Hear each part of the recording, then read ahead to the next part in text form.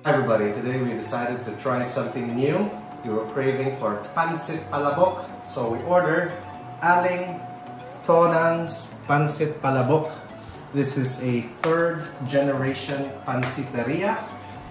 Started in 1971, based out of Boni in Mandaluyong. So we ordered ding ding ding ding Pancit Palabok in Bilao. This is good for 10 people, supposed to be, and this is I think it's 12 inches in terms of diameter.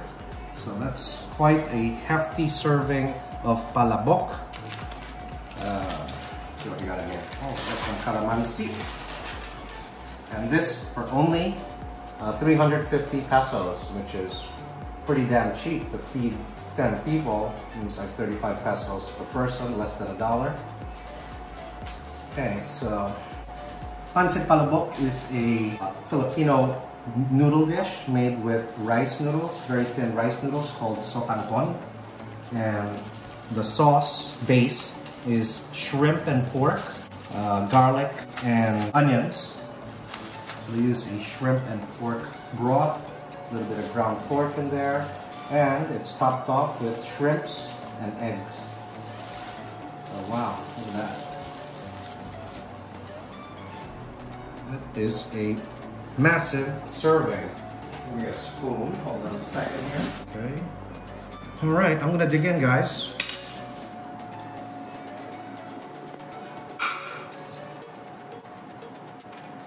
It's quite saucy. I like saucy palabok. It's also known as pancit luglug in some restaurants. I think this was like the very first Filipino noodle dish I ate as a kid at Via Mare. Okay, a little bit of this egg on top. There we are. Okay, so it's quite easy. Let's squeeze some calamansi on top. It's very aromatic even from this distance. I really smell that shrimp's broth. Okay, I'm gonna dig in with an egg. Wow, that is so rich and flavorful. This is like way better than Jollibee's Pancit Palabok. I don't understand why they've been in business for almost 50 years. Actually 50 years. That's pretty impressive. Wow, this is one of the best Pancit Palaboks I've ever eaten. It's so savory. And the sotangkon noodles still have a little bit of a bite to them as they slither down your throat. Oh, this is highly addictive. I'm so glad I ordered this. Wow, I think we'll be able to finish that today. And then we also ordered their Pichi. So it's kind of like Amber's that they also have, Pichi. Interesting that it's kind of like a buko pandan Pichi with cheese. This I think was like 80 pesos. Also quite reasonably priced. Let me try this. Ooh. Wow, I've never tried a buko pandan flavored Pichi. That is also quite good. Just as good as Amber's, but I really like this buko pandan flavor. It's very refreshing. I do wish though there was more cheese on top. It's family palabok time. family fiesta.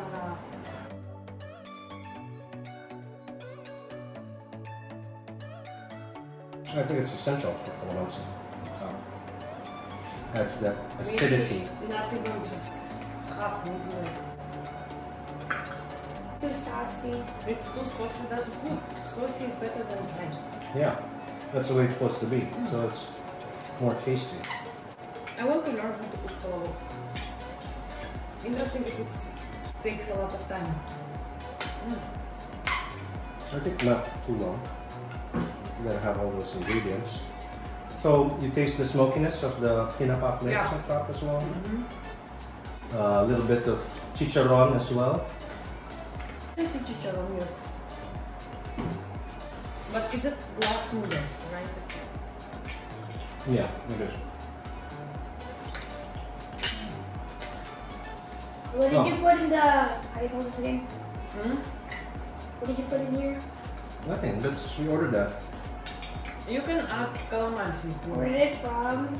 It's from... Aling Tonang's Pancit Palabok. Hmm? This one? Already on my third serving. Alexandra's digging in. Oksana, what can you say about this palabok? It's tasty, very nice, not overcooked noodles. Bouncing. So it's very flavorful. And you like that it's not dry, that it's saucy. Even from my first cook. I think it's great value for money, and you really get Too much sauce. this full palabok flavor. And I think we already practically demolished half of it, so that's easily going to be consumed today. So, if you haven't tried it yet, please try Aling Tonang's Pancit Palabok. Thanks so much for watching, guys. Stay safe, and we'll see you in the next episode. Bye. Bye.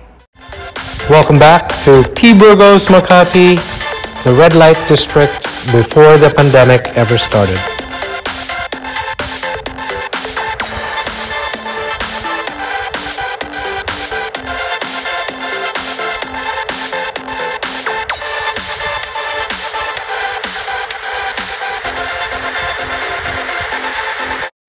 Join us for a walking tour of Makati's famed red light district.